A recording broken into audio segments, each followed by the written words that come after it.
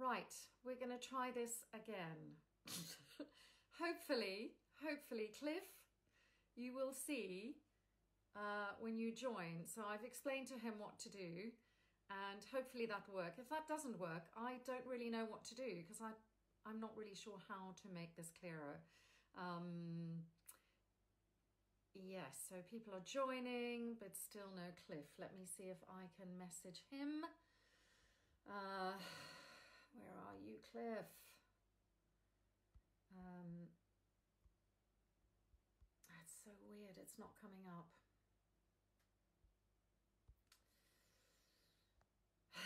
I don't know what to do because I can't join his. He can't get on the conversation. Oh my God, this is a train wreck. And it's such a good interview. Perhaps I'll just do the whole thing and I'll just pretend to be him. No, I won't do that. Right, so is there a way you can contact somebody else when you're live? Anyone help me with this because he is not understanding this or getting it. I don't know. I'm trying to send him a message. Who else is on here? Yeah, there you are. Right. So why can't I send him a message, but I can't connect with him? Bear with me, guys. I'm going to keep going. I'm going to keep trying this. I have a feeling that his settings are locked or something because he's coming up that he's on here, but when I try and go live with him, that's not happening.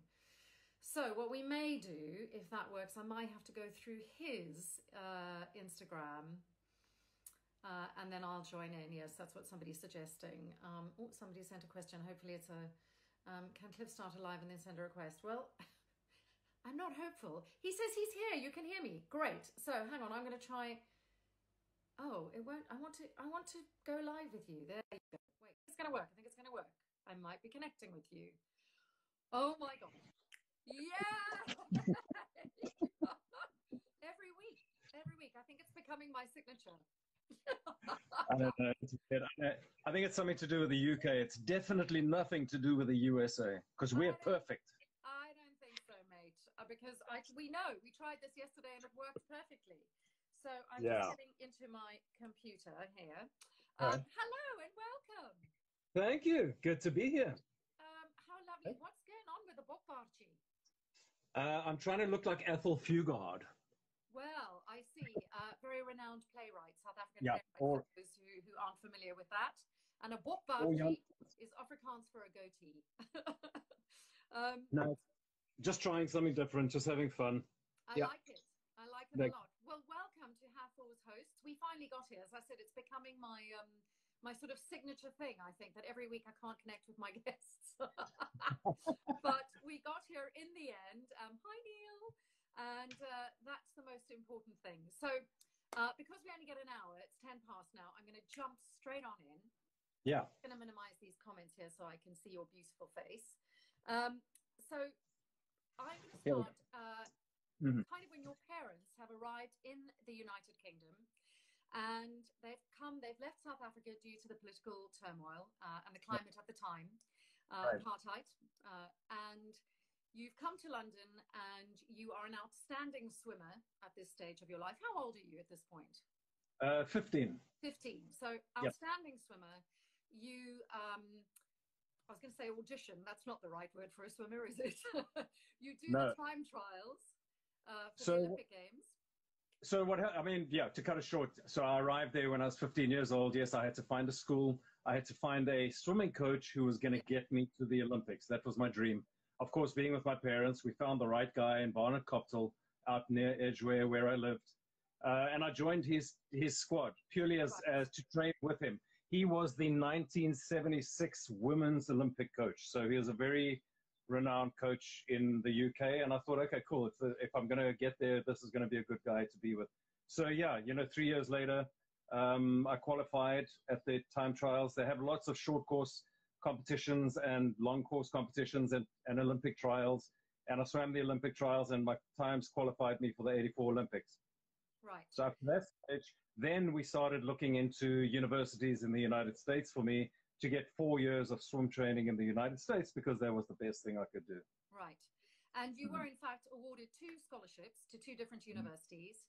And Yes. then you did something rather impulsive. And I wanted to start here because basically what Cliff decided to do, he was literally in the middle of a training session and he got out of the pool and went, I'm done. And much to your parents' horror, you go back to South Africa.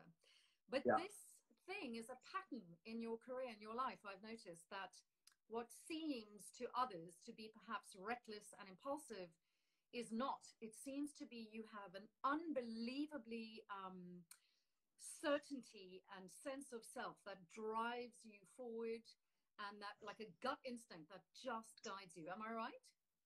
Yeah, definitely. It's funny. I mean, you know, when you emailed me yesterday, I'm quite amazed that you picked up on that. But it's only because you know me by now so well. You've known me to give, you know, everybody who's watching a little background. They of course know everything a lot about you. Yeah. But not a lot of people know about you and me, our connection. And Suanne was super famous in South Africa, and I was nothing. I hadn't even been I hadn't been known, seen anything. I happened, which we'll get to later. I joined an amazing show, and I got to meet Suanne, and Suanne really saw me come up from nothing to become someone who was a public figure in South Africa. So she saw a very quick.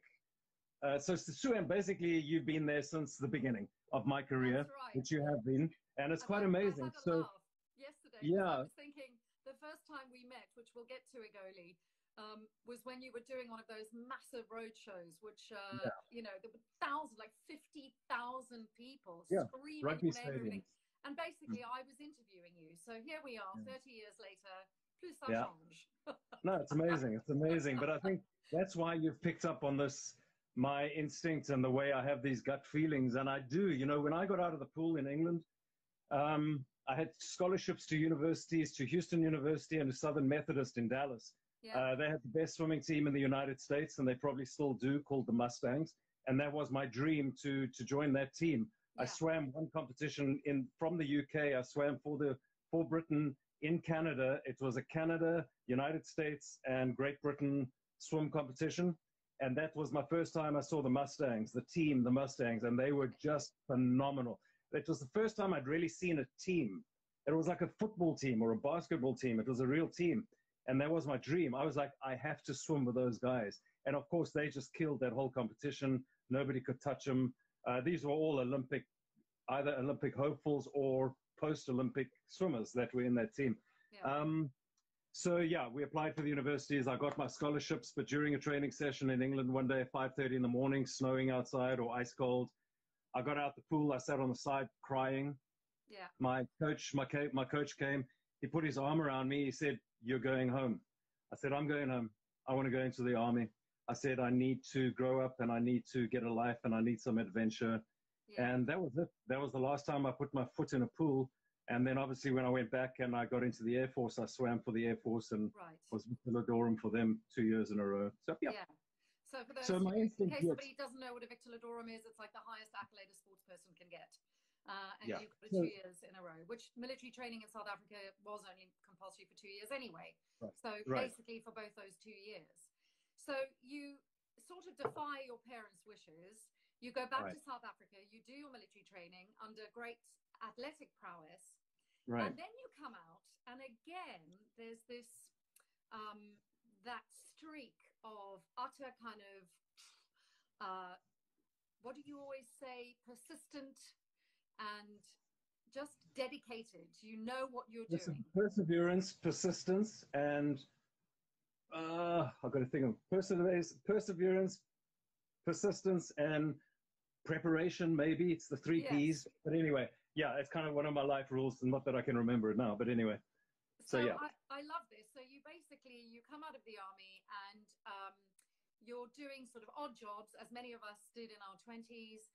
And you're at a resort hotel down in Natal, I believe, in South Africa, teaching windsurfing, when, as luck would have it, you hear that the hotel's sort of wonderful cabaret show, they need an acrobat. And you're, again, that kind of confidence and slight chutzpah goes, yeah, I'm going to give it a go. Yeah. You get the job, and you go from being basically in the Air Force to being a dancer. How was that? It was the most bizarre thing that ever happened. But I got to just, so going back on that, I always feel I have to keep moving forward. And I always relate it to, like, I feel like a shark. If a shark stops moving in the water and he stops having water passing through his gills, he's going to suffocate, he's going to drown. And I always felt that in my life. I never gave it any conscious thought, but something always came up in me, like my swimming. Something made me get out of the pool and say, I'm moving on. Because what is the rest of my life going to be like if I stay in this pool? And I knew it wasn't what I don't know, I knew it wasn't what I actually wanted. Then I went into the army. I had the opportunities, and they wanted me to join permanent force, PF, because I wanted to fly. I wanted to do all of that, but I needed to learn more Afrikaans. I'd come back from England. But something told me no. And also, I was so tired. I got to a stage where I was tired of being messed around. And I'm not going to swear here, but being called religious, pretty bad religious things, like we all know what goes on there. And I was like, okay, this is enough of this. I've learned, I've gotten out of it what I need to get out of it. It's time to move on to something. I then looked for something. I found the water sports job down at the coast, which was amazing. Then this opportunity came up. And once again, that instinct kicked in and said, okay, well, if I stay in the hotel teaching water sports, where am I going to be in 20 years' time with my life? Yeah. And something told me, move on. So I reluctantly went in and met the choreographer, Neil Mackay, who you probably know very well. Great dude who's not with us anymore, RIP, but great guy. And he said, all right, show me what you can do. I did a couple of flick-flacks and somersaults, and he said, all right, we start rehearsals tomorrow. And 2 weeks later, I was in my first show at the Beverly Hills Hotel in Umhlanga Rocks, doing this stuff. And it was the weirdest feeling, because even I asked myself, how did I just really finished the Air Force. I was like, how did I get from wearing an Air Force uniform with eagles, and now I'm on stage in front of people and they're clapping for me?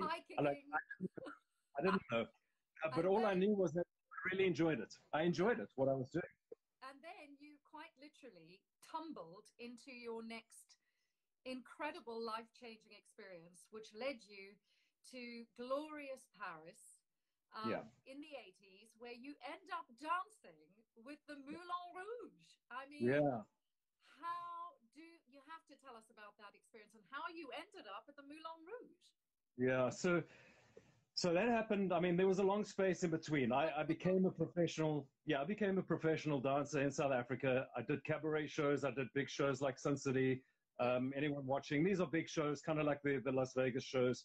I did that for 12 years. I made a living out of it. I got pretty good at it.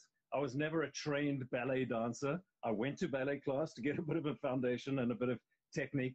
But I made a living out of it for 12 years. And eventually, a good friend of mine was principal at the Moulin Rouge. And he said, Cliff, one of the guys has broken his leg. They're looking for somebody. I've showed them your photograph. They're really interested in seeing you. Come out. That's all he said. So I said, okay, cool. I was involved with a girl for 7 years in South Africa. I told her I'm leaving. I sold my car. I put her on, all I had was a little backpack. And I had maybe, I don't know, 1,000 Rand in my pocket, which is like $100. Yeah. And I got on a plane. I had enough money for a plane ticket, and I went to Paris. Then I realized I had to audition. And I said to my buddy, I didn't know, I thought I had the job. I didn't know I had to audition. So now I thought, well, if I don't get the job, I'm stuck. I've got no more money to even get back to South Africa. But anyway, I auditioned. Luckily, they liked me. They put me into the chorus line. I stayed in the chorus line for 3 months, and then the principal had to leave for whatever reason, and they asked me to take his place. And I ended up being principal there for, it was like 8 or 9 months. Yep. And I read your book. So Cliff has written a book called My Paris Nights, My Year at the Moulin Rouge. And I really highly recommend it to anyone, because it really gives you an insight into Paris at that time. And also, Cliff, it's quite raunchy. Woo! I was like, there's, just to give you an idea, everyone, there's quite a lot of dancing. Obviously, glorious Paris and baguette, boulangerie, c'est très magnifique, and un peu de français. And then we got a little bit of prostitution, diamond smuggling, and a lot of women. A lot of women. You got to understand, I was in a relationship for 7 years before that. Now this was my first year on my own, and I was completely free to do whatever I wanted. Not only, and I was still recovering from being, I still had this feeling of coming from South Africa, that I was very tied down there. There was a ceiling to everything I was doing. And all of a sudden, hitting Europe at that age, 27 or 28, you're in your prime. You're just like, oh my God, I've got my own place, not sharing it with a partner, girlfriend, or anything. My own place. I can come and go as I want. I can sleep all day if I want. So it was just a totally free time for me. And yeah, of course, you know, women came into that because I was not interested in getting involved in anyone, but I was in the kind of business where there are just so many women, whether it's the audience or whether it's the dancers. I mean, we're in a place where there's like 40, 50 girls and there's like 10 guys, you know, and 8 out of the 10 guys are gay. So, I mean, come on, our chances are pretty good. Yes. So yeah, there you go, anyone. If you're good enough, that's how to meet girls. Head off to the Moulin Rouge. There we go. There we go. What would you say is the greatest sort of life lesson that the Moulin Rouge gave you? It opened my mind and it made me respect. I thought about this one because it was very good. It opened my mind coming from a very closed off society like South Africa. Yeah. All of a sudden, especially my mind at that was. time. You know, yes, South Africa correct. now is different, but especially at that time. Sorry. Yeah, at that time, we were in the height of apartheid, the height of everything. Every single guy I knew from South Africa had just come out of the military. We were all a little screwed up because everyone has their own experiences. But it was all of a sudden my mind was open and I respected this country so much and the history of this country, especially the history and the backstory of the Moulin Rouge. Yeah. It just, that was the biggest impact on me. The first night we had a party, and I write about it in my book. We had a party backstage, and I took a bottle of wine, and I walked down onto the stage. The whole theater was dark. Must have been 2 a.m. in the morning. Everyone was partying upstairs. I walked onto the stage. Everything was dark. I could smell the cigarette smoke. I could smell the mustiness. You know, that theater smell. You know it well. And I sat on the stage, and I took a sip of my wine, and I looked at this place, and I was like, I cannot freaking believe I'm here. This is like one of... Yes. No, seriously. You can hear it. It's like emanating out of the velvet curtains and out of the walls, and you can feel there's this, not in a creepy way, but there's this ghostly presence in this place that was just so mind-blowing. And so that was the biggest of it. I all of a sudden felt like I'd grown up, not as a man, as a human being. Yeah. Yep. And the book came about how? How did you come to write the book?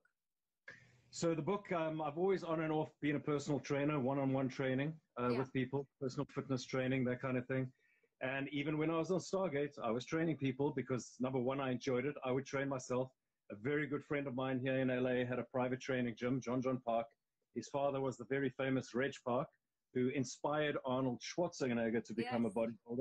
John and I used to swim together in South Africa. He was a Montreal Olympian. He swam in the Olympics. So anyway, he had a gym. Me and him used to train in the gym with a couple of other trainers. I met a new client, and she happened to be a writer. And she said to me, after training her for a couple of weeks, she was like, wow, she loved Paris. The whole story was like everyone else's reactions, like, you were a principal at the Moulin Rouge. Like, people just do not expect that from me. Yeah. You know? Such a boykie. Like, exactly. So she says, like, you really got to write the story. I said, I have no idea how to do this. She said, listen, I want to partner with you on this, and I will help you get it done. So I said, okay. And so I just started writing down all things that had happened to me, instances that I remember, excuse me. And after about 2 months, I started having meetings with her. We'd meet for 3 hours a meeting twice a week. Right. And we would sit down, and she would start recording me, and she would make notes and make notes. She would then come up with a little bit of like a page of writing and send it to me to get my approval. And I'd say no and yes and change things and do all of that. So we collaborated like that for over a year to get that book done, because my main thing in the book is I needed it to be as real as possible. Right. Nothing was dramatized. And every single thing in that book that happened to me really happened. And the way it happened, she started to dramatize a little bit because she's a writer, she's creative. And I said to her, no, we need to pull that back. It cannot be dramatized at all, because if I ever get questioned about this, I won't lie about it. If people say, wow, you really did that, I want to be able to say yes. And that crosses over, which maybe we'll get to later on in the show I'm busy doing now. Yeah. It's my personality. I want it as real as possible, because I think that's what's the reason I did the book, was I wanted it to be inspiring to people. Yeah, and that's why I publicize. It's like publicizing your life. I wanted to inspire people, and I want people to know you can do anything that you put your mind to, but you got to be brave, and you got to have cojones. You got to cut off and say, that's it for this. I'm moving on to that. Yeah. And I'm proof that it can happen. Yes, there is a little bit of luck involved, but I was ready and prepared to do what I had to do to carry on. Yeah. So that was my inspiration for writing the book, was to inspire people. Tell them a great story, funny, sad, whatever, but inspire. And exactly that thing of you kind of going, I've had enough now, it's time to move on. Because now you go from the Moulin Rouge back to South Africa, where you enter the Mr. South Africa competition and win it. What does I mean, weirdly, we have pageantry in our past as well, because I hosted the Miss South Africa pageant, which I believe you may have danced at, but we didn't know each other then. I was one of the guys walking the girls. Oh, right. Okay. So we've actually gone back for years and years and years. But just very briefly, because I definitely obviously want to get onto Stargate, just tell us very briefly what Mr. South Africa involved. So yes, I came back from Paris, and I got into full-time modeling, which I actually got pretty successful at in South Africa. And I met a great couple, you know them, Jan and Yanni, two of the biggest, what would you say, fashion show promoters. Yeah. And I would start doing a lot of fashion shows with them. And also because I could do acrobatics and flick-flacks, we brought a different thing into a fashion show. Besides having a normal fashion show, I'd come down the ramp doing flick-flacks. People, it was kind of great at that time. Yeah. Jan and Yanni actually pushed me to, hey, there's a Mr. South Africa competition. You should enter this. I think I'd entered a Mr. Rosebank before, because my mom used to work for the Rosebank Gazette. Right. And she said, hey, Cliff, there's this competition, great prizes, free trip to Mauritius and whatever, just enter it. Yeah. And I entered it and I won. And I got a great prizes, whatever. And then it was a while later, Mr. South Africa came along. And I was like, I don't know, I was kind of, I'm still kind of shy, believe it or not. It's one of those things. Anyway, they said, Cliff, enter the competition. And then I looked at the prizes, and I saw one of the prizes was a walk-on role for Igoli. Right. And then I was like, wow, France marks a walk-on role in Igoli, like the top soap opera in South Africa. Okay, I'm entering the competition, because that's what I want. I was going to say more than that. It actually was a completely groundbreaking thing for people who are not from South Africa. We had never had a kind of daily soap opera. And so this was a massive undertaking, because basically it was a daily soap opera. It ended up running, I think, for 18 years, and it made absolute stars out of every single one of its cast. And the prize was just a little walk-on role. So it's, again, that drive and discipline and perseverance comes through again in this story, because not only do you win the competition, but you think, I don't want to just do a walk-on role. I want more, but you know you need to work for it because you're not an actor. So you studied. Hello from South Africa. En sê vir my, kan jy nog so 'n bietjie Afrikaans praat of nee? I said, Natalie who? Okay. Hoe gaan het, Natalie? I see that.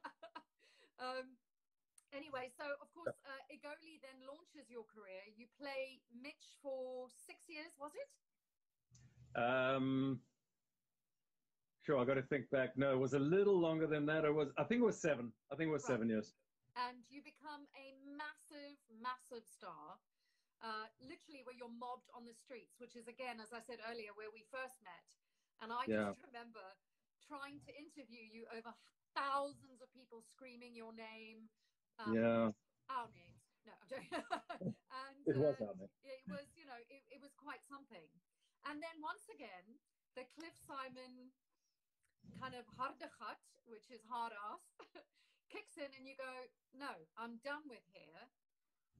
And many people, and I get asked this question a lot from South Africans, because we were both at the top of our games, and we both chose to leave and go to one of the hardest cities in the world, which is Los Angeles. So what prompted your move and why did you go there? So, yeah, I'm just going to backtrack because I get a lot of questions about this, about like when I joined Agoli. Yeah. So, and it ties in with the whole thing about taking chances, believing in yourself. Like you have to believe in yourself that you can do something.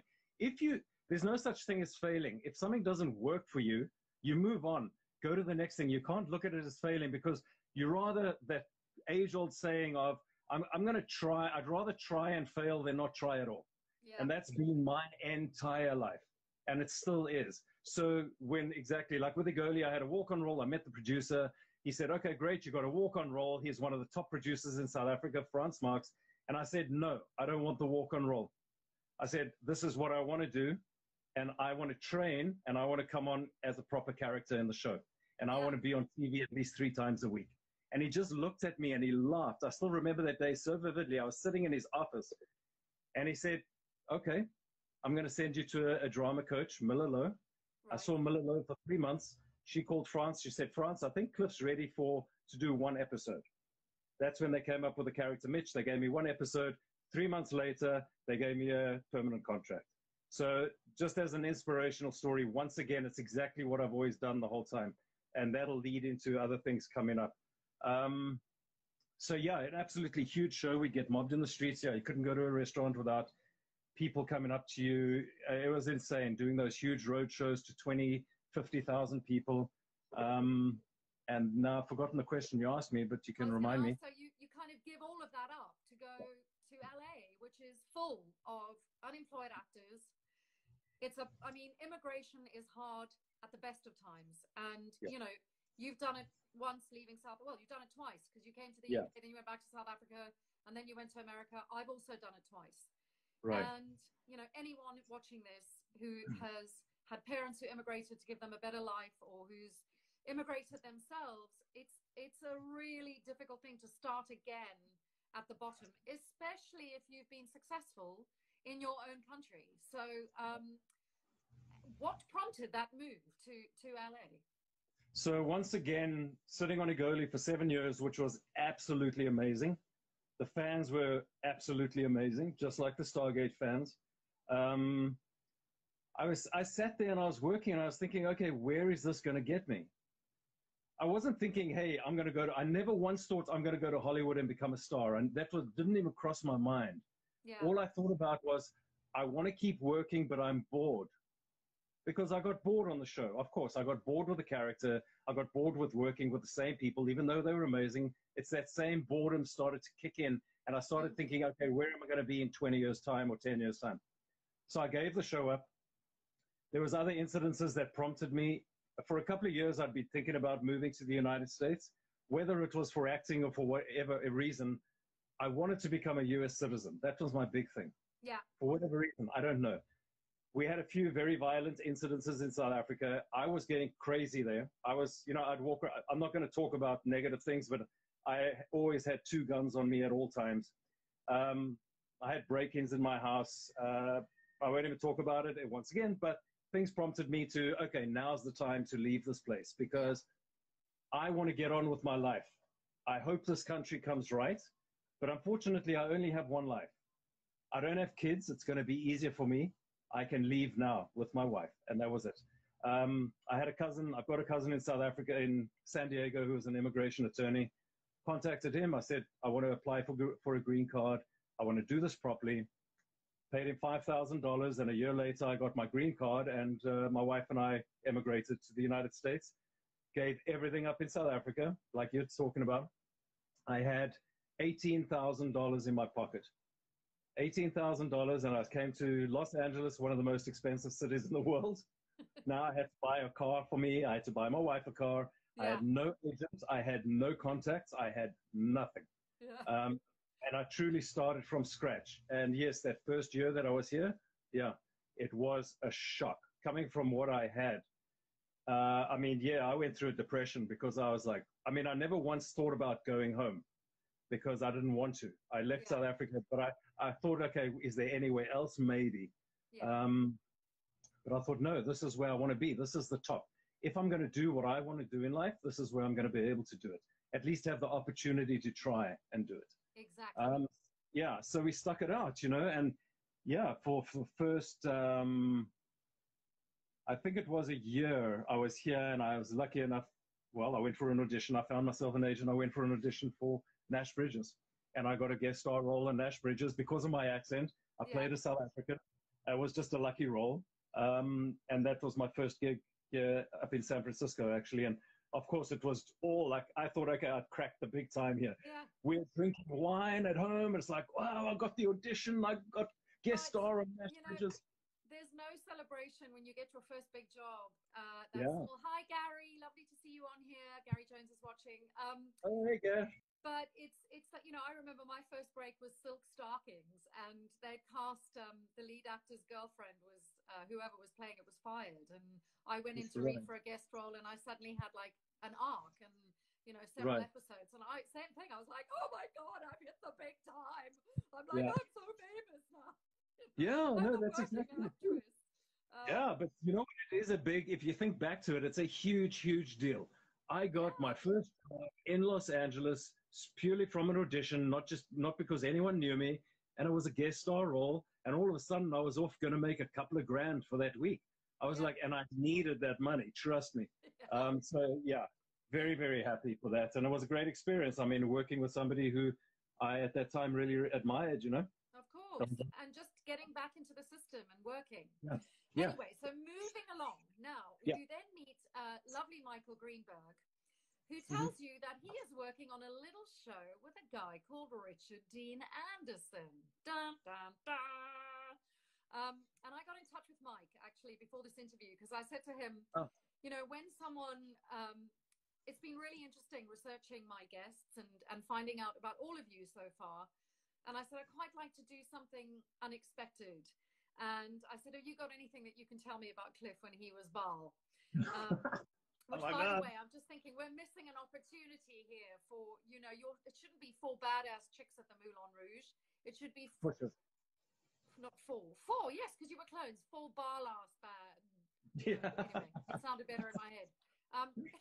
Anyway, so Mike was saying that when he first met you, his son was about 2 at the time.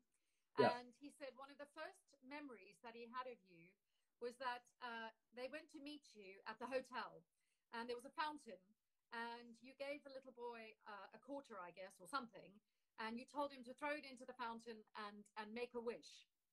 And the little boy was completely blown away. And afterwards, you said to him, what did you wish for? And he said, I wished for a bigger fountain. And Mike said, sadly, the fountain stayed the same, but Cliff became bigger. The character just grew and grew and grew and became bigger, and he was so proud of you. And wow, that's so nice. Yeah, that's so amazing. Wow, I can't believe you spoke to him. I mean, I try and stay in contact with Mike. He lives out in Tennessee now, and his horse runs just awesome for him. But of course, being out of so far away, we don't get to see each other or chat as much. But yeah, I mean, well, that's such a cool story. I'm amazed Mike remembered that. But yeah, I mean, do you want to know more? Well, no, I think we're going to stop here. No one. So what I want to know is, how did Baal come to you? How did the role come to you? So Mike, his wife and I used to dance, and we met in South Africa. She's also South African, isn't she? Right. Yeah. So I knew her previous husband. We knew them. He used to be in a band in South Africa, and that band played at my wedding. So there was a lot of connections in there. So I met Mike when I came out here through Nikki, of course. We went to meet her at the beach or whatever, probably at the hotel. Come meet Mike Greenberg. I had no idea who Mike Greenberg was at all. It was just some guy. She said, yeah, he's in the movie industry, whatever. I'm like, okay, cool. And I'm not the kind of person at all, like, I'm going to pounce on this guy, like, hey, and just talk about me for half an hour, because by the time I got here, and being for 7 years on Igoli in South Africa, I kind of matured.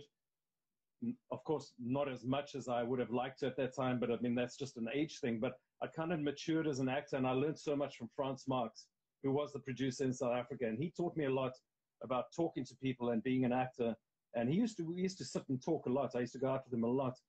And he used to say to me the whole time, the worst thing an actor can do is push himself on a producer or a director, because it's such a turnoff. Because being Frans Marx, who he was, the one and only Franz Marx, he used to get it every single day in South Africa. Exactly. So it kind of sunk in and just stuck in my subconscious. And I wasn't that kind of person anyway. Mike and I were walking along the beach in Venice, taking his little kid for a walk along the beach. And out of the blue, Mike said, have you ever watched Stargate SG-1? I said, you know what? I watched like a little bit of an episode the other day. I mean, I know Richard Dean Anderson, who MacGyver is in it, which is phenomenal. And I said, it seems like a really good show. I mean, you guys, it's really popular. So he said, yeah, no, it's doing very, very well. He says, and I think these were his exact words. He says, I think you do very well in the show. And I was like, wow, okay. I said, well, I would love to be in the show. I mean, I'm available. Exactly. And that was all we said. We didn't even discuss it. But Mike had known me for about 3 months at this stage. So he knew what kind of person I was. He knew I wasn't pushing him. We didn't speak about the show at all. And we never spoke about acting or anything to do with the industry when we were with him. Or when I was with him alone, we spoke about his kid. We spoke about Vancouver. We spoke about horses because Nikki's a horse rider. And I think he respected that, that I never pushed him. And he approached me, which was amazing. So about a week later, I got a call from Paul Weber at MGM. And he said, hey, Cliff, we'd like you to come in and just read for us. We don't have a character, but we want you just to read a script. So I think I read one of Tilk's scripts. And then Paul said, okay, great. We'll be in touch. And I left and I kind of was like, I don't remember feeling happy or anxious or sad. It was just, okay, I did it. Yeah. I knew there wasn't a character. And it was a month later, I received in the mail, I received a script, an episode script for the first episode, whatever it was. And I read through it and they said, you're playing the character of Baal. So I read Baal and I was like, oh my God, this is amazing, dude. Because now Mike had obviously told the writers as much as he could about me, the kind of person I am, the kind of accent I have. So in essence, the character was created probably mostly with me in mind. They might have started writing something, but then when they knew more about me, they obviously embellished on what they were writing. And, Mike obviously told them about my kind of snide sense of humor, very similar to Richard's. I was just going to say is that there was, you became a fan favorite very quickly. And that kind of slightly sardonic, wicked sense of humor, was that on the page or? No, it wasn't. It started off, the first and second episodes I were in was just very straight. And I could see the way they'd written it. They didn't put any kind of personality to it because they didn't know who they were dealing with. But then the first episode, which all the fans know about, every convention I've spoken about this, Osiris came through the sliding doors. All the system lords were sitting, all trying to be ultra tough and ultra cool. And she came in through the doors and I took one look at her and it just was purely instinctive. Once again, I slid down in my chair. I crossed my legs. I did this on my face. And I looked at her up and down because she had legs that went all the way up to her neck. And I just looked at her like a guy looking at a woman who's appreciating what he's seeing. And I heard like a little gasp kind of noise coming from behind the camera. And I know that was Martin. I know it was Martin because they didn't expect that because we were trying to be like, we're system lords, we're tough and whatever. Yeah. In that instant, I decided I'm going to play this guy as a human being, as a funny guy, and it just worked. Yeah. It could have gone either way.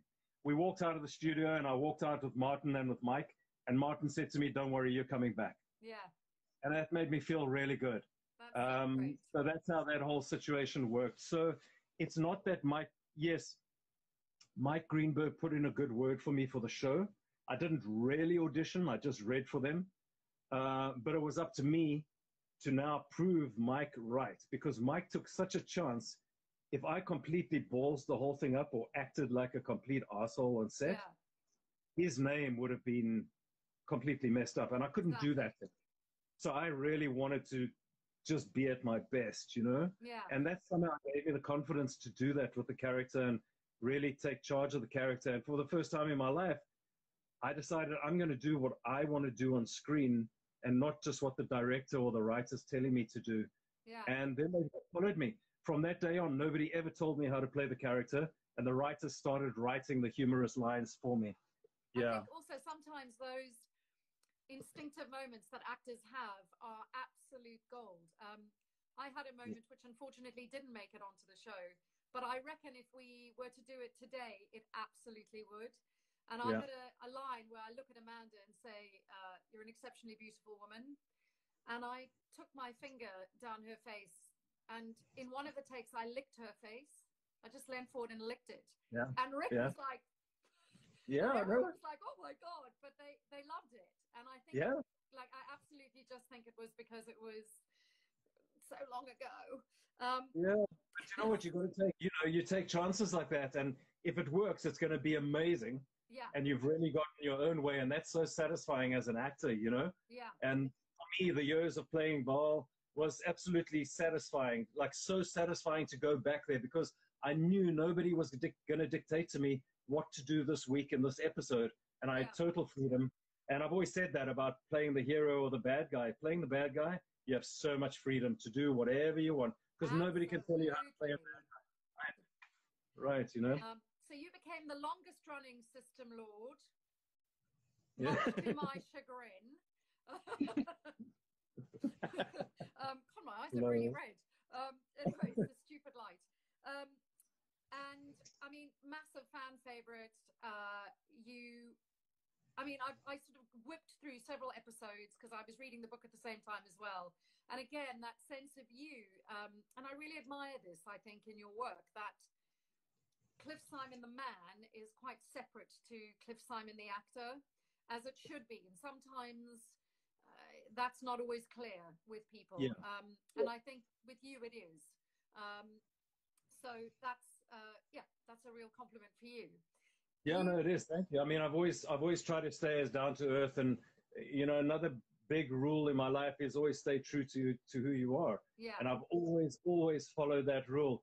And I've always said, even if there's a reel, I did a reel once, it's like, acting is what I do, and it's not who I am. Yeah. I don't believe anyone on this earth should be defined by what they do to make money or make a living, because the person behind that is so different. Like, there's a ton. I mean, so many celebrities here get such a bad rap.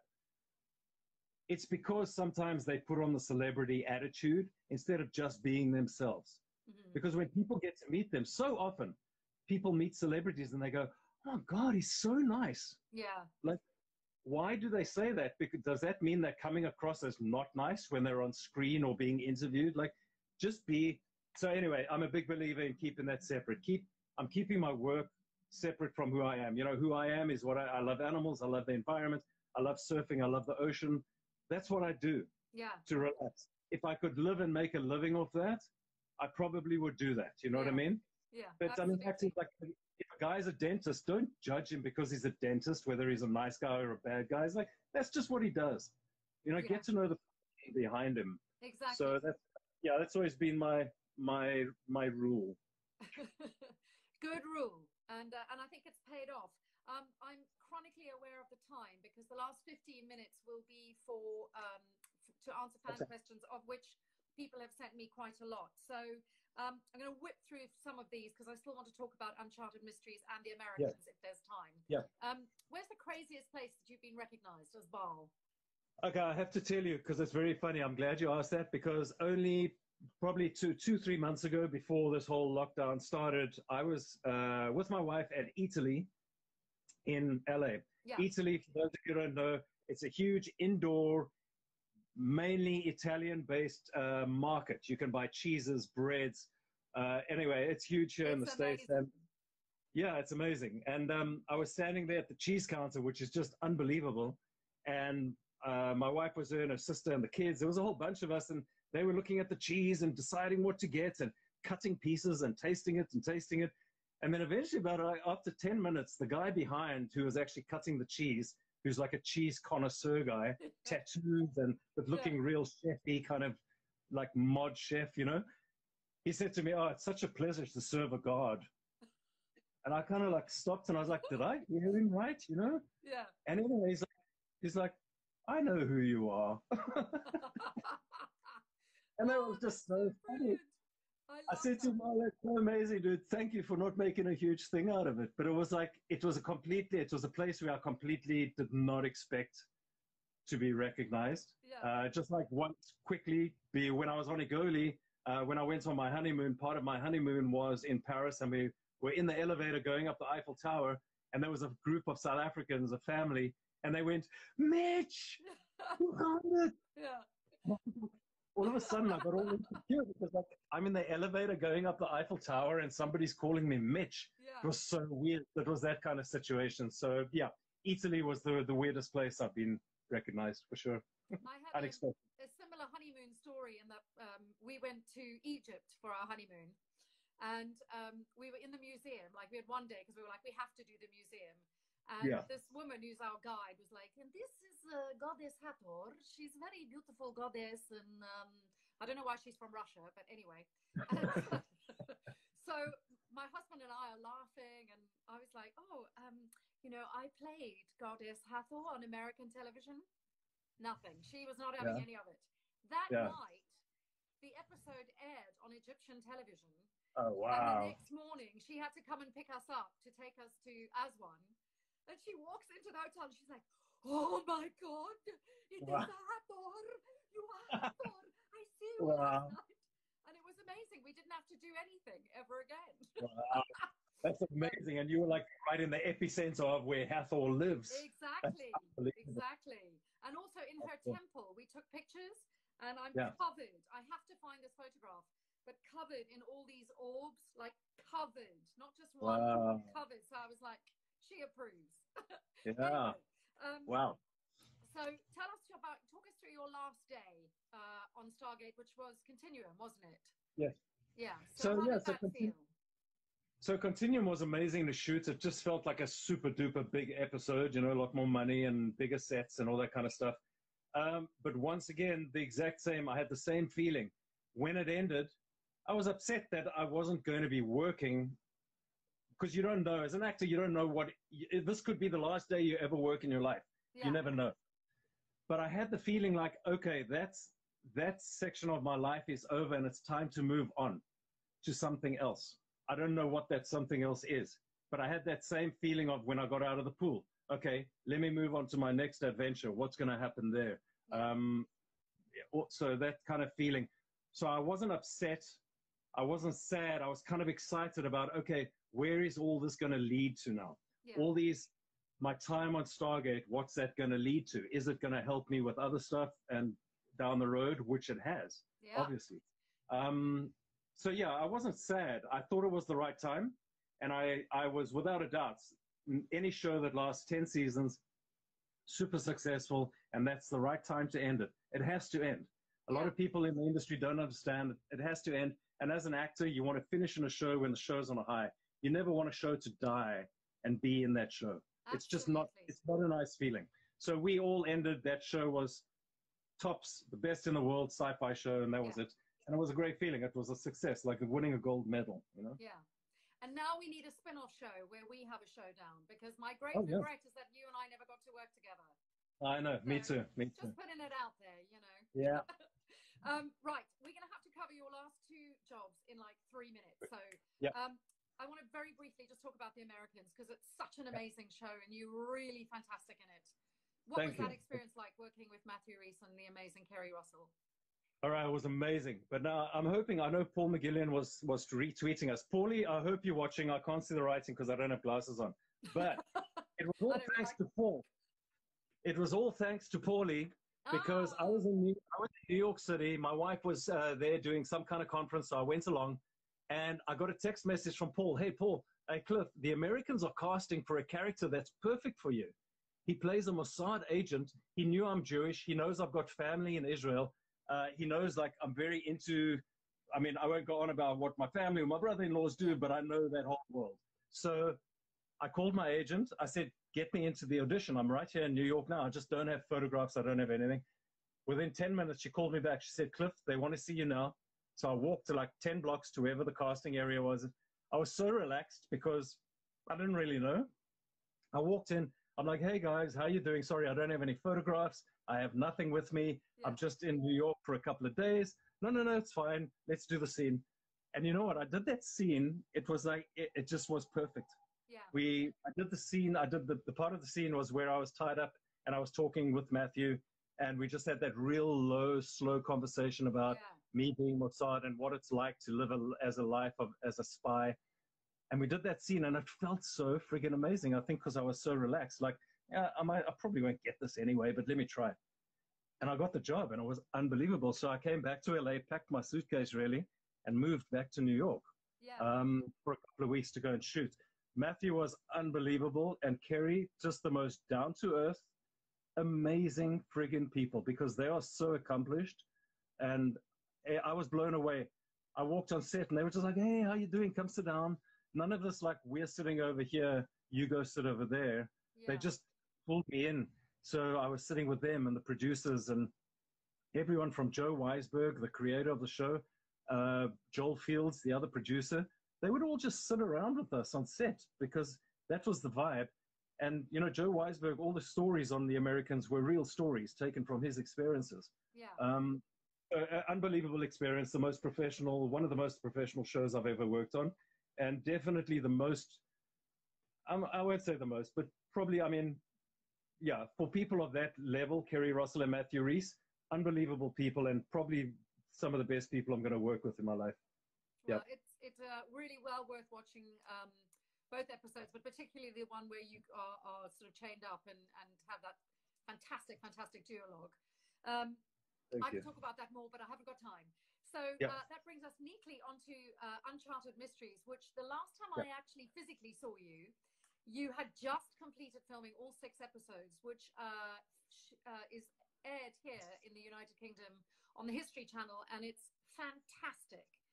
Thank you. I remember you saying to me, this is probably your best job ever because it's the closest fit to you as kind of as a man. It combines all your skills and passions. So tell us how that came about. Okay, so first of all, I met Robin Keats, the creator of the show, about 5 years ago. And just to, well, let me go back a little bit. So this is one of the spin-offs of being on Stargate. Yes, I got recognized for having been in the United States pretty relatively short amount of time. I'd been wanting to do some kind of reality show like that. I'd written a lot of things, which I still have on my computer, never really got past that. But Robin Keats approached me. His wife does a show called Pitbulls and Parolees, which a lot of people might know of.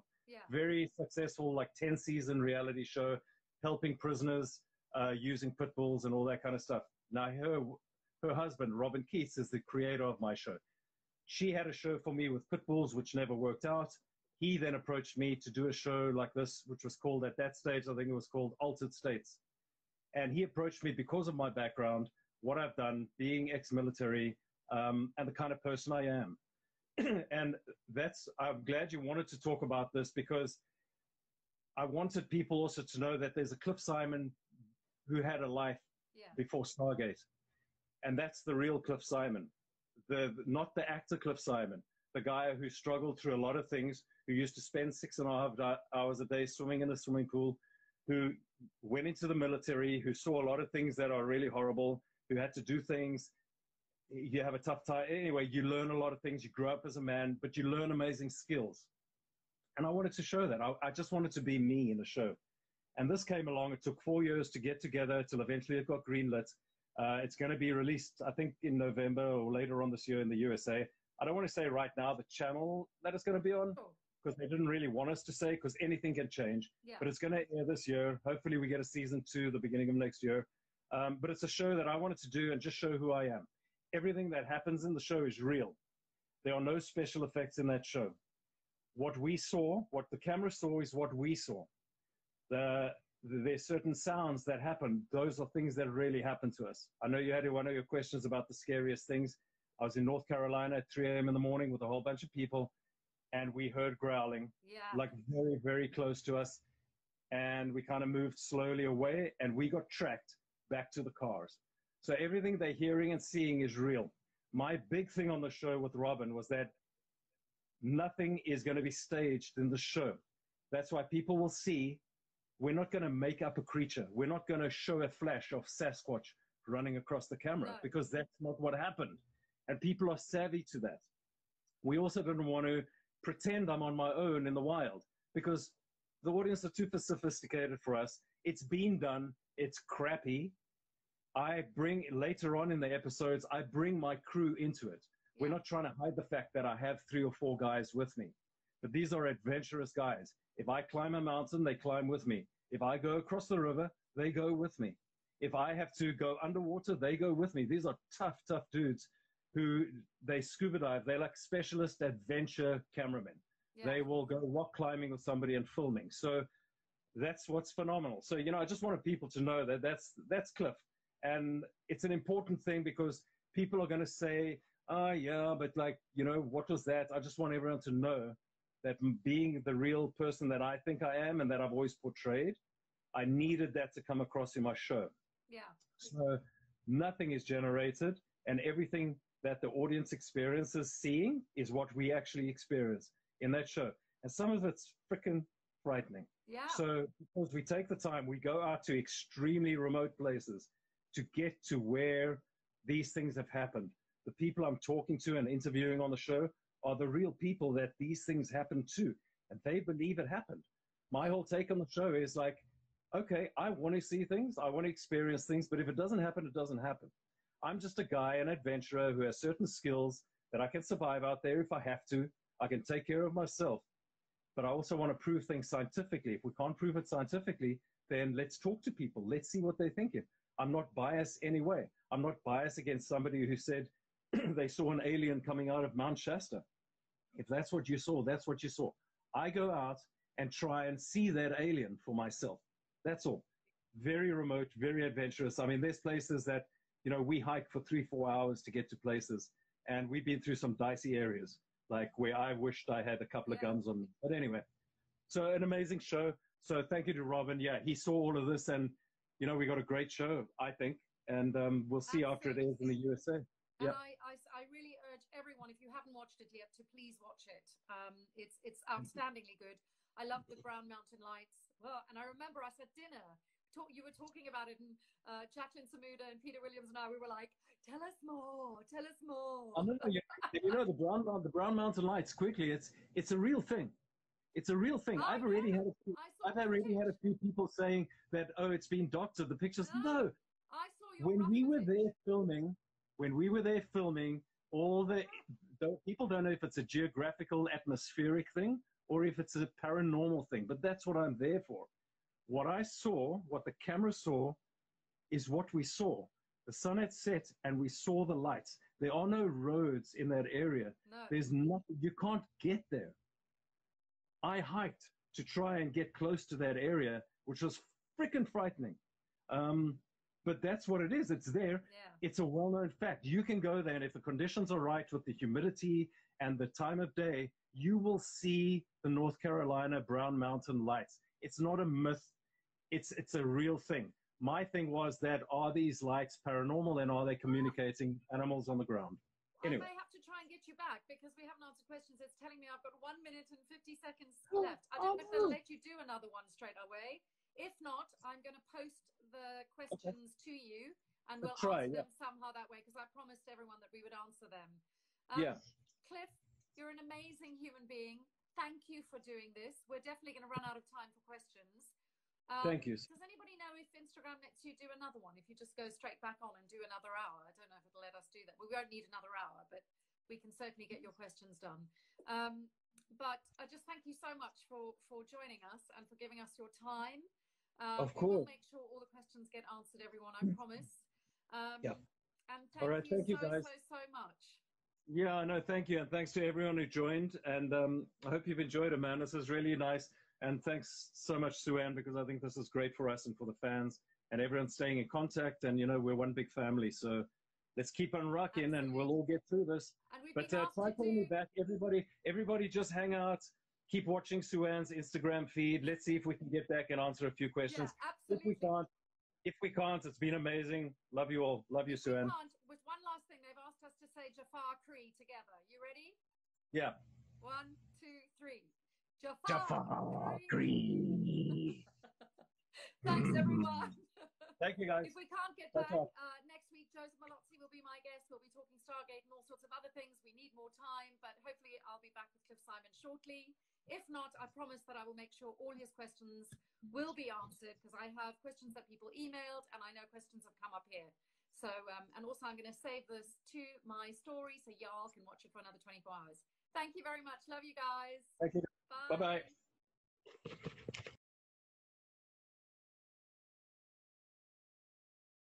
Oh, it's let me go live again. So that's good. Hopefully people are still watching. This way we can at least try and get some questions answered. Of course, just got to try and get Cliff back on the line. That's going to be challenging. Cliff, when you're ready, join the conversation, and hopefully I will be able to get your questions answered. God, the biggest challenge of these things is getting the bloody questions on, connecting to the guests. Right, Cliff, are you there? Are you there? Oh God, I can't even remember how I did it last time. Go live with, yes, Cliff Simon. Yes, waiting for Cliff. This is fantastic. So that's a sneaky little thing. That's a sort my own. Yeah. Yes. All right, let's get some questions going. Yeah. Okay. So I'm going to start with the questions that were emailed to me. First question is, when will Uncharted Mysteries be airing in Australia? I have no idea about that, sorry. And it might not be called Uncharted Mysteries. The actual name of the show is Into the Unknown. Right. For whatever reason, History Channel in the UK decided to call it Uncharted Mysteries. It's kind of like the way they will rename a car because it appeals to that culture for whatever reason. Yeah. I don't know when it's airing in Australia. I only will know when it's airing in the USA and Canada. But just keep watching your local kind of your Discovery channels or Travel Channel or History Channel. You will definitely see a lot of advertising for it before it airs. The second question, I think you sort of answered really, which is, will there be a second series of Into the Unknown, which you don't know yet? But are there any mysteries that you want to pursue personally? Oh yeah, no, there's plenty. I mean, put it this way, I think it's looking, obviously this whole lockdown has messed things up, so I'm kind of glad it didn't start airing in the USA and a decision wasn't made to go for season 2, because we wouldn't have been able to shoot it anyway. So it's kind of good that everything was delayed a little bit. On the positive side, they have taken the second option for me, which means that the production company wants to do a second season, but it's up to the network now. Okay. So if we do the second season, they'll make a decision very soon after it's aired in the USA. Okay. And if the dream destination for you, what would be a dream destination for you to go to? To Africa. I want to go to the Skeleton Coast. I want to go to Swakopmund and the whole down Walvis Bay area through the old diamond mining areas. But another great episode which could happen would be down in Mexico to scuba dive the cenotes and go down. There's actual bones and things left from the Incas down there, because in those days, when people used to die, they used to throw them down the cenotes, and they just used to sink down to the bottom or get sucked out into the ocean. So there's a lot of things to go see. That'll be extremely taxing. We're going to be scuba diving, but it's going to be really interesting. So I know that's on the cards, and maybe some really cool places up in Canada, up in the Northwestern Territories, like really way out there. Cool. I look forward to it. Yeah. How many bones have you broken? How many bones? I have never, believe it or not, I have never broken a bone unintentionally, by mistake. Never happened. I had two broken wrists, but that was surgically broken because of all my acrobatics. I had to get pins put in them. That was all fixed up, but I've never actually broken a bone. Wow. Yeah. Oh, God. Yeah. Touch wood. No. Somebody's saying, do you have any advice for actors starting out in their career? Yeah. I do have a lot of advice. It's like you hear the normal advice, like don't do it. Don't leave your day job. You know what? Do it. I'm going to say do it, because there's no more exciting job and no more better job on this earth than acting, whether it's theatrical acting, television, movies. When you're working, it's the best job in the world. When you're not working, it's the worst job in the world. Yeah. But there's nothing more satisfying. And if you find that that's your calling and you have something, you feel you're being pulled in that direction, do it. Like I said, you've got nothing to lose. And you know what? You never want to be my age one day thinking, you know what, I should have tried it because maybe it would have worked. Absolutely. absolutely. And I So always say try to it. people as well, Right. exactly that. If you want to do it, now's the time to do it. If Right. you're starting out, just be brave. And if it doesn't work, Yeah. it doesn't work. But at Yeah. least you tried it, you know? Yeah. But just be brave. That's it. How did you get into rescue dogs?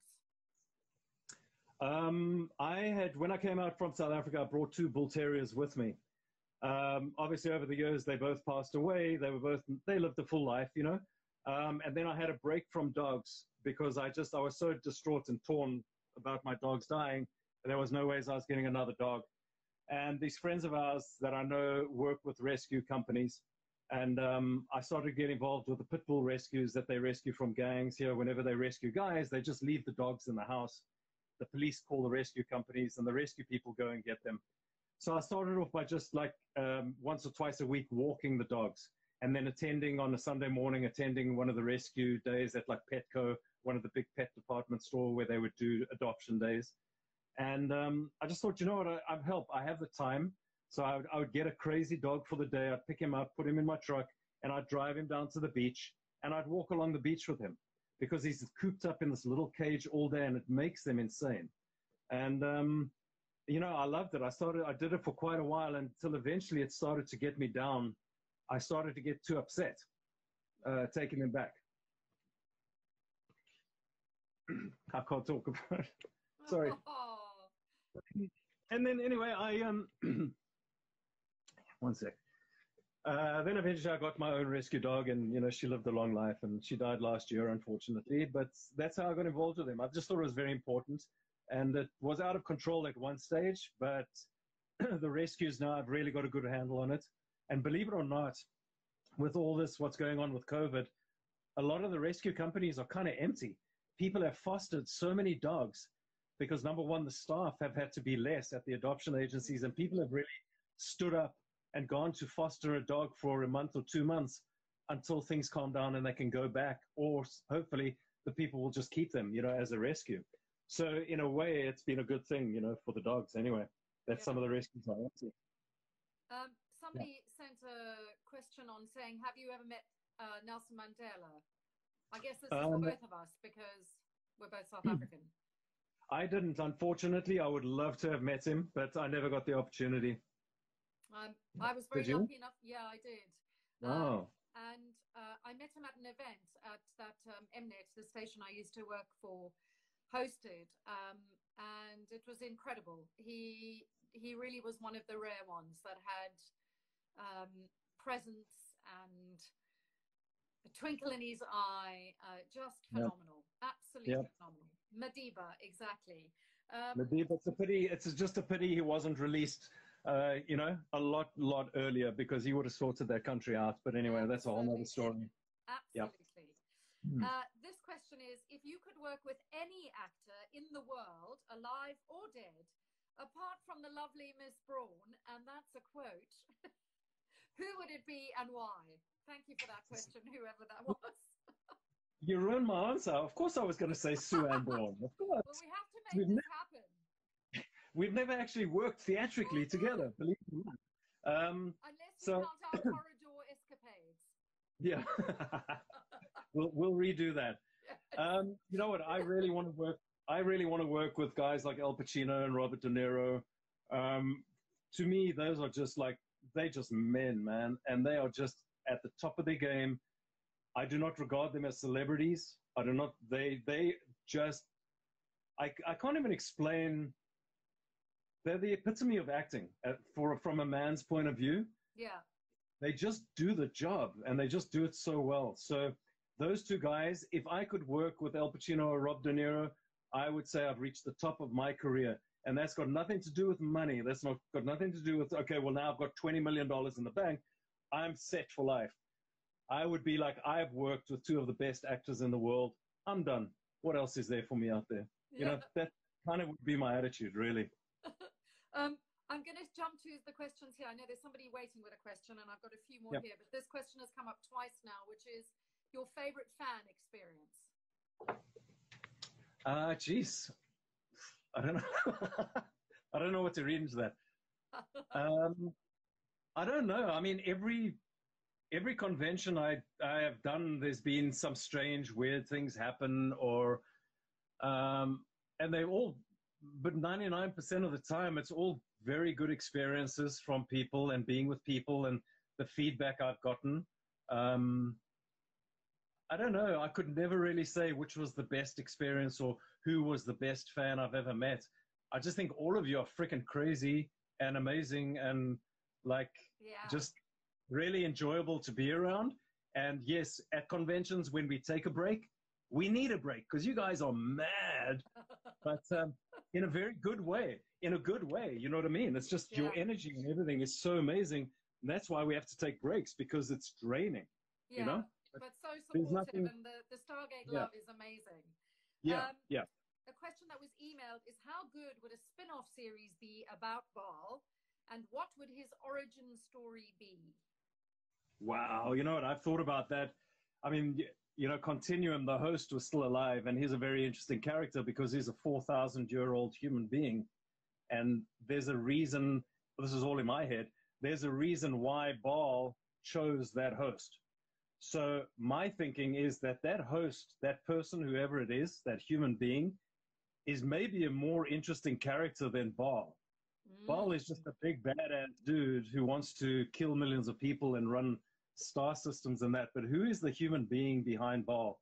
And I believe that the host body will have memories of that symbiote being inside of them. So he will have memories of what Baal did and what Baal saw, and maybe things about what he spoke behind people's backs, or when he thought he was in you know, had privacy, what he did. This human being host would know him. So that definitely should be the backstory, and would have so much information for the SG-1 team or whoever it is, for the good guys, that could really help them. Where he comes from, I have no idea. I mean, you know, we all know there's billions and billions of planets out there. He most definitely is not a host from Earth. Yeah. He's a host from some far off planet that's, you know, maybe a parallel universe to our Earth. That's what I think. So I wouldn't. It would be almost like a prequel, you know. Yeah, but a very interesting character for sure. What is the one item you miss from South Africa?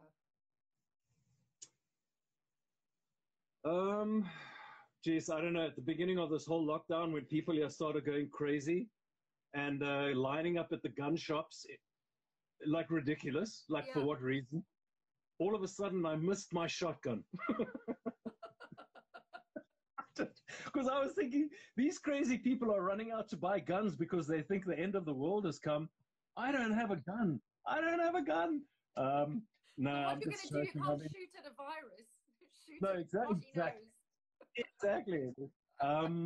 One item, maybe my original motorcycle I had there. I had a brand new original Kawasaki ZX-11. It was the first Kawasaki Ram Air motorcycle. It was phenomenal. Loved that bike. And I used to park it right outside my front door. Amazing. Yeah. So some of these have already been answered because somebody's asked again about the favorite destination for Into the Unknown. Okay. But I think, I don't know if they mean the favorite destination that you've already visited, because we haven't answered that. Maybe you could do that. No. So my favorite destination I visited, you know what, I love them all. But I would say my most interesting destination was Louisiana. Went to towns like Lafayette, and we went really deep into the Chafalaya swamp on the boats, alligators everywhere in the middle of the night. Louisiana is a crazy, crazy place. The guys I met, unbelievable guys who were like our fixers, who would organize it. The one guy who was like my personal guy, Jeff, unbelievable guy. I love him. He kept me laughing. But I wouldn't want to, and if he's watching this, he'll understand. I wouldn't want to meet him in a dark alley at night. Put it that way. Yeah. I was at one stage, I was in the water, and there was a snake, a water moccasin, eating a fish right near me. And my director's like, do you want to get out the water? I'm like, let's just wait. Jeff goes and gets my machete because he now wants to kill the snake. Yeah. I'm like, no. We're not killing animals on my show, dude. We're not killing. I'm not a hunter. I don't want dead animals on my show. Even if it's a bear, like, we're not going to kill anything. He wanted to kill it. But like Louisiana, most interesting people, the Cajun people, unbelievable. Yeah. From a different planet. Yeah. Yep. Amazing. I I went to a wedding in Narlands once. Yeah. And also very like deeply atmospheric, and that moss that hangs off the trees, and the Cajun and the voodoo, and I remember going to this wedding, and there was this woman who was extraordinary. She looked about 150. She looked like a vampire, and she was sort of standing in the corner having a cigarette, and she looked me up and down, and she was like, "Am I right in understanding that you're an African?" Yeah. And I was like, crazy, huh? "Yes, I'm South African." And she was like, Yeah. "Because you're whiter than the driven snow." Right. So Amazing. somebody's asked, would Hathor have been a good queen for Baal? Sure, of I course. thought so. Yeah. It's not Without too a doubt. late, darling. It's not too late. Not too late. We're going to have the prequel, don't worry. Exactly. Somebody's saying, please tell us about, I don't know how you pronounce it, Almethea? Oh, Almethea. Well, I'm so Almethea. glad we got extra time, because that's an important one. Yeah. You know what? I'm not mad about talking about things that haven't happened, because in this industry, it's kind of like it doesn't exist until I'm on set. And I also don't want to jinx.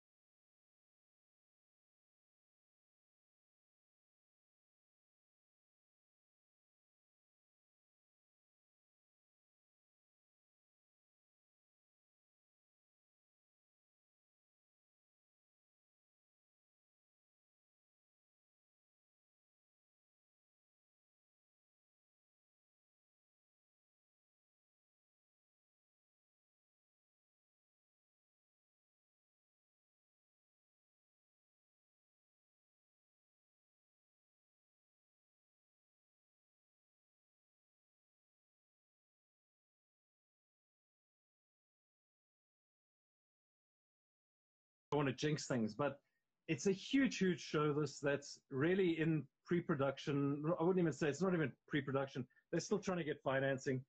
Almethea is a fantasy film trilogy film series. 3 books. AJ Coots is the writer of the books. They're in Australia. I went out last year to promote the first book. I think he's already started on the second book now. My character is called Greypaw. He is like an Obi-Wan Kenobi character. He trains the young warrior to fight off the evil demons. It's a fantasy movie. Like I said, I have 2 huge wolves that I can conjure up, a black one and a white one, and I can actually ride on them. So it's that kind of movie. He's always topless. He's got wolf paw prints tattooed. Yeah, he's got wolf paw prints tattooed across his body. He's got long hair. Maybe that's why subconsciously I'm growing all of this. I just want to be like, he's going to be that kind of character. They're hoping to get started shooting with us in 2021, and I really hope it happens. I mean, like I said, we never know, but it is a great project, and I'm behind them with it. I've expressed interest in playing the role. I'm helping them with publicity. They can use my name to raise financing, but it's big. It's $50 million budgets and stuff. So these are major movies. Is it based on a comic strip or on a previous incarnation, or is it an original piece? Or no, it's an original piece. Oh, amazing. Yep. Yeah. So there's that, and then there's another which you might not know of called, along with the same producer, Lynn Santa, who's in Australia. She has another project called Land of the Free, which is about canned, illegal. Well, I wouldn't even say illegal. It's about hunting in South Africa. Her, Meryl Harrison, who was the chief SPCA officer for Zimbabwe, and Tippi Hedren, who runs a lion sanctuary up here north of, who everyone knows from the Alfred Hitchcock's The Birds. And Lynn Santa actually set up a kind of an undercover shoot back in 2000, where they got some special force guys from England or Australia to go with them to South Africa and film all the illegal hunting going on. Wow. So we're hoping to make a movie out of this. I play with the special force guy who takes them there and who goes in as a hunter and films everything undercover. So that's another big project that we're hoping to get going, called Land of the Free. 'Cause we're trying to expose all these idiots who are these, go out there and pay money for lions, and it's just wrong. And it's the days of that are gone. The sports hunting for, you know, big five trophy, like trophy hunting. Other hunting's fine. People go out and they hunt deer and they eat the buck, and that's fine. They do that all over the United States. I don't have a problem with it. We got a problem with trophy hunting. Yeah, like, exactly. For what? You're killing a lion that's just about dead anyway, that's been drugged. It's like, for what? Own ego? Like, those days are gone. We're not living in the 18th century anymore. Anyway, those are the two projects. Question, how have you managed to retain your South African accent? I haven't retained my South African accent. I just didn't try hard enough to do an American accent. No, you know what? I think it comes from, there's been certain auditions I've gone to with the American accent, which is fine, but I've just retained that being myself thing. And you know what? A producer here once said to me, he said, Cliff, why do you want to try and become an American actor and compete with 100,000 other guys? When you go in for an audition, people will immediately lean forward and go, where are you from? Yeah. So already you're making a difference. You're a little bit unique. Take, for instance, Jason Momoa. Jason goes in for an audition with all dudes, and the guy's standing at 6'3" or 6'5", looking like he does. He makes an impression. Yeah. So it's the kind of the same thing when you go in there with an accent that's a little different, and you can do the job. I'm not saying like any, you know, they like the accent. The accent works for bad guys, bad guy roles, which I've always played, which is fine by me, you know, that doesn't matter. But yes, I do admit not speaking with an American accent as much as I should have. I've lost out on a lot of auditions, but the work that I have got has been memorable work. People have remembered it. Even it might be less, but it means more, and it means more to me. You know, I'm not I'm not the boy next door. I am not the Tom Cruise guy. Like, I would never get that kind of work, even if I spoke with an American accent. So it hasn't bothered me that much. It bothers my agents and my manager more than it bothers me. Yeah. For anyone joining right now, just to let you know, because somebody's just sent a question saying, what? Have I missed something? Why are you asking questions now? Yes, this is the second live. We've managed to do two. I think the other one was too long to save to my story. So it's gone. I've saved it to Instagram TV, which I've never used before, but it will be up on YouTube tomorrow. And I will be launching a YouTube channel specifically with all the interviews, so you guys can go back and watch them all anytime you like. We're going to have to wrap up shortly because I have to go to bed and have a very early start. But question that's come up several times, and maybe we'll make this our penultimate question, because I want to ask you one last question. The question that's come up is, what was your favorite moment? I think it's for both of us. Favorite moment on Stargate. I'll let you go first. Cheers. That's also a difficult one. You know, my favorite moments with everything to do with Stargate was when I'd receive an episodic script in the mail. And I know I'm going up to Vancouver next week for 2 weeks to shoot. Just knowing I was working on the show was amazing. I never knew from episode to episode that I was coming back. I didn't have any kind of 10-episode deal. I didn't have any kind of deal like that. It was every time I said goodbye to Chris and Amanda and all of those guys, I didn't know if I'd see them again. Yeah. So seriously, the best moment for me on Stargate was every time I got that call, okay, Cliff, you're back next week. The whole show was just amazing, very professional, slick, family. I never felt like an outsider guest star. Every time I went back, I felt like part of the family, and I felt like a regular cast member. That's how all these amazing guys, cast, crew, production, everyone made me feel. And the first people we would always see our wardrobe. That's the first person you go in and see, and it would always be big hugs and big kisses and how are you? We've missed you. So the whole show as a whole was my favorite thing. Yeah. I have to concur with that, because I think, like, just also the warmth of the cast. I was completely greeted and treated equally. I mean, I did have one comedy moment where the character's meant to be this exceptionally beautiful woman, and the very first time anybody ever saw me, I had like half my head in curlers, because they couldn't decide if they wanted to use my own hair, which is curly. Right. Which I would show you, but I tried to cut my own hair, so this is my lockdown look, because my hair is a disaster. Anyway, so I was in curlers. I had no makeup on, and I was in a dressing gown, and they were like, "And this is the woman playing Hathor, the most beautiful woman," and I was like, Yeah. Yeah. But everybody was so lovely, Yeah. and also going through the gate was kind of cool, just like on a kind of tech thing, just like going. That was fun. That was I fun. always used to mess that up. They'd be cuts, Cliff. Listen, you need to step through. Like it needs to be quicker. I'm like, but I don't understand what's going on, guys. Like, why? But the timing is perfect. No, we got to time it with the kawoosh. And I'm like, okay, what's the kawoosh? Like, this was like the early days. I had no idea what was going on. It was very funny. Well, your kawooshing got better. So you have danced, you've swum, you've acted, you're an action man in a new series. What is left on Cliff Simon's bucket list? Okay, so what's left? I think I'm at the age now where, well, for many years, I'm a sailor. Just to add to the things, I'm a skipper. I sail catamarans. I don't own one, unfortunately, yet, but I'm qualified to sail and skipper 50-foot catamarans. My aim and goal and dream at the moment, right now, is to buy myself. I have the catamaran in mind that I want. It's actually built in South Africa, in Cape Town. I want to get a catamaran, and I want to go to the Greek islands, and I want to sail around the Med, and I'd like to spend about a year sailing the Mediterranean, all the islands, Croatia, and live on the boat. That's what I really, really would like to do right now.